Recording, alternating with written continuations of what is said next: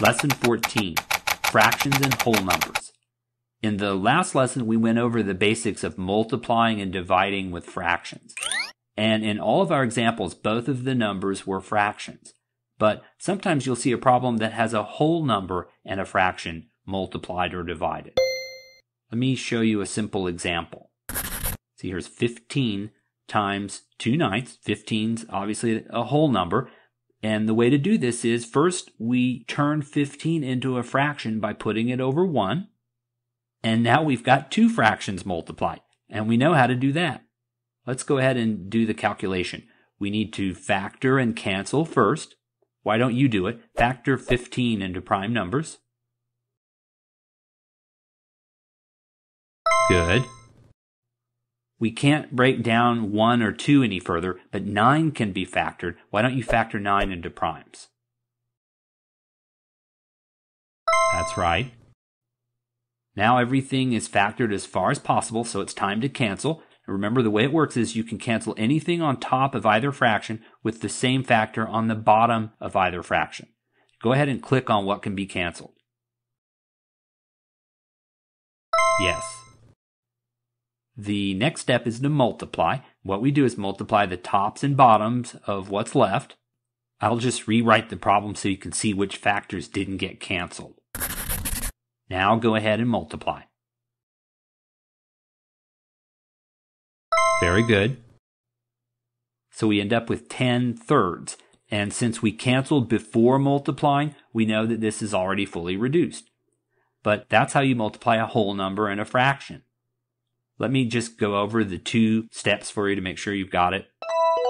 The first step is to turn the whole number into a fraction by putting it over 1. We did that with 15. And then the second step is to just multiply the tops and bottoms of the two fractions. Pretty basic. Now let's talk about dividing a whole number and a fraction.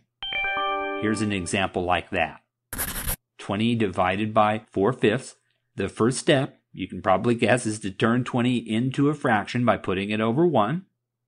Now we have two fractions that are divided, and we can divide normally, the way we learned before. And what we do, remember, is to invert the second fraction and multiply. I'll go ahead and change the division to multiplication, and then you do the inverting step. Just flip 4/5 upside down. Good. Now we've got 20 over 1 times 5/4. We have two fractions multiplied, and we know how to do that. Let's factor and cancel first. I'll do the factoring and canceling part for you this time, just to give you a rest. 20 factors is 4 times 5. And then 4 can be factored down to 2 times 2. And then we can factor the 4 on the bottom also as 2 times 2. And now we're ready to cancel. Why don't you click on what can be canceled? Good. Since everything canceled in the bottom of the second fraction, we need to put a 1 in there. And then now the next step is to multiply what's left in the tops and bottoms. Why don't you do it?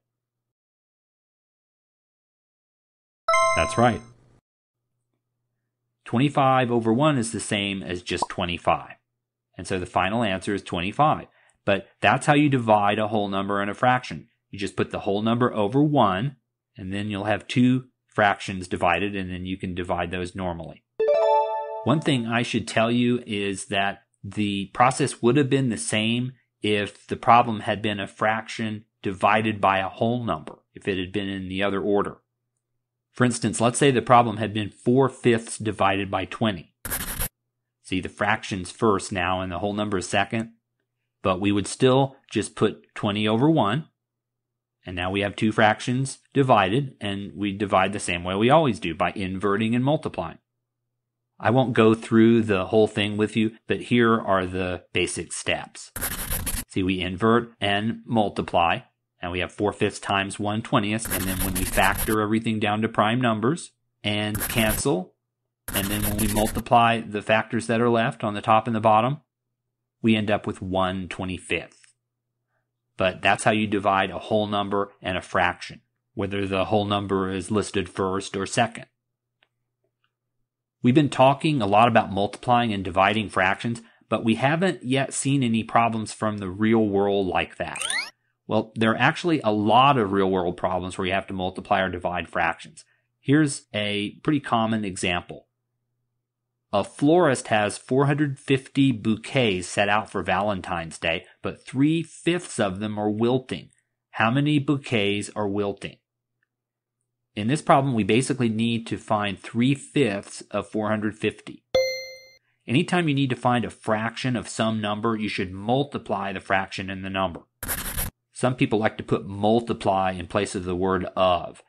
If you're trying to find 3/5 of 450, that's the same thing as 3/5 times 450. That's one way to remember that when you're finding the fraction of a number, you should multiply. But to multiply 3/5 and 450, we follow the same method we always do. We turn 450 into a fraction by putting it over 1, and now we multiply the two fractions. To factor 450 all the way down to prime numbers would take quite a bit of time, since 450 is a pretty big number.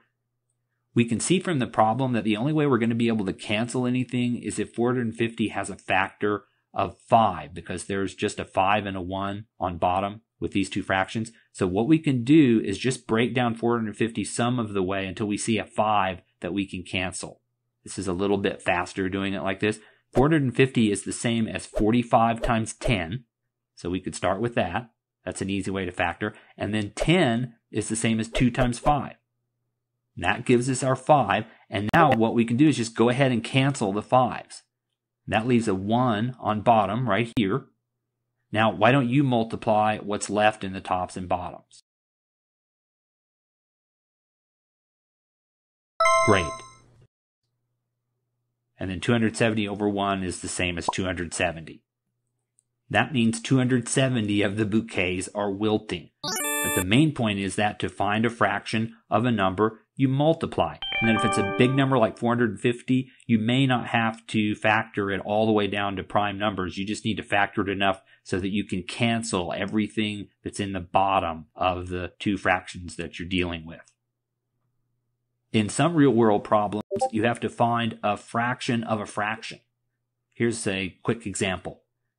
Betty gave 1/3 of a delicious pan of lasagna to her mother, but her mother gave 1/5 of that to the cat. What fraction of the lasagna pan did the cat get?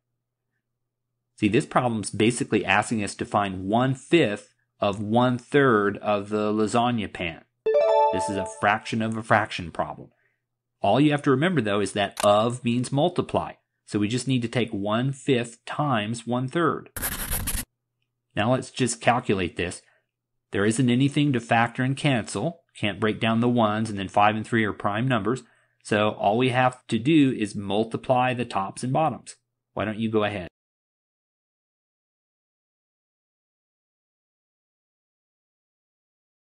Good. So the cat ate 1/15 of the lasagna pan. But that's an example of a real-world problem where you have to multiply two fractions. It's probably just kind of a real-world problem. I don't know too many people that feed their cat lasagna. What about real-world problems where you have to divide with fractions? These are a little bit tougher. Here's an example of one. Only 1/3 of the cake was left, but Jack and his brother Joe wanted to share it equally. What fraction of the cake should each brother get? What we need to do to solve this is take 1/3 and divide it in half, since the two brothers are going to share the cake equally. And so that's 1/3 divided by 2. And you know the way it works. We need to invert and multiply. 2's the same as 2 over 1. We can write it that way. And now we just flip over 2 over 1 and make it 1/2. That's the reciprocal of 2 over 1. And then we need to change the division to multiplication. And that gives us 1/3 times 1/2. And then we can multiply these two fractions the way we always do. Why don't you go ahead and do the multiplication? There isn't anything to factor and cancel. You've got it. Cancel. So each brother should get 1/6 of the original cake. Sometimes in a real-world problem, you'll have to divide a whole number by a fraction. And that might look something like this. The coach bought 7 pizzas for the victory party. If he gave each person 1/4 of a pizza, how many people were at the victory party? Here, since there are 7 pizzas and each player is supposed to get 1/4 of a pizza, we basically need to figure out how many 1/4 are in 7.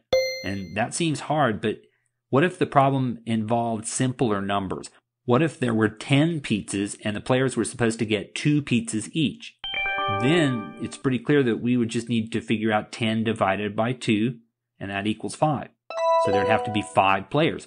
Well, we should do the same thing with 7 and 1/4. We should divide 7 divided by 1/4.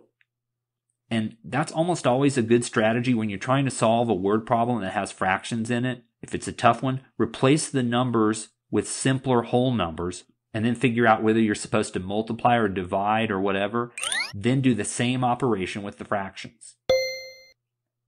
But let's go ahead and do 7 divided by 1/4. First, we need to put 7 over 1, turn it into a fraction. And then now we just divide these two fractions the way we always do. We need to invert and multiply. I'll change the division to multiplication, and then you do the inverting step. Good. Step. Now, why don't you go ahead and multiply the tops and bottoms? That's right. 28 over 1 is just equal to 28. So there must have been 28 people at the victory party. But that's another example of dividing with fractions in the real world.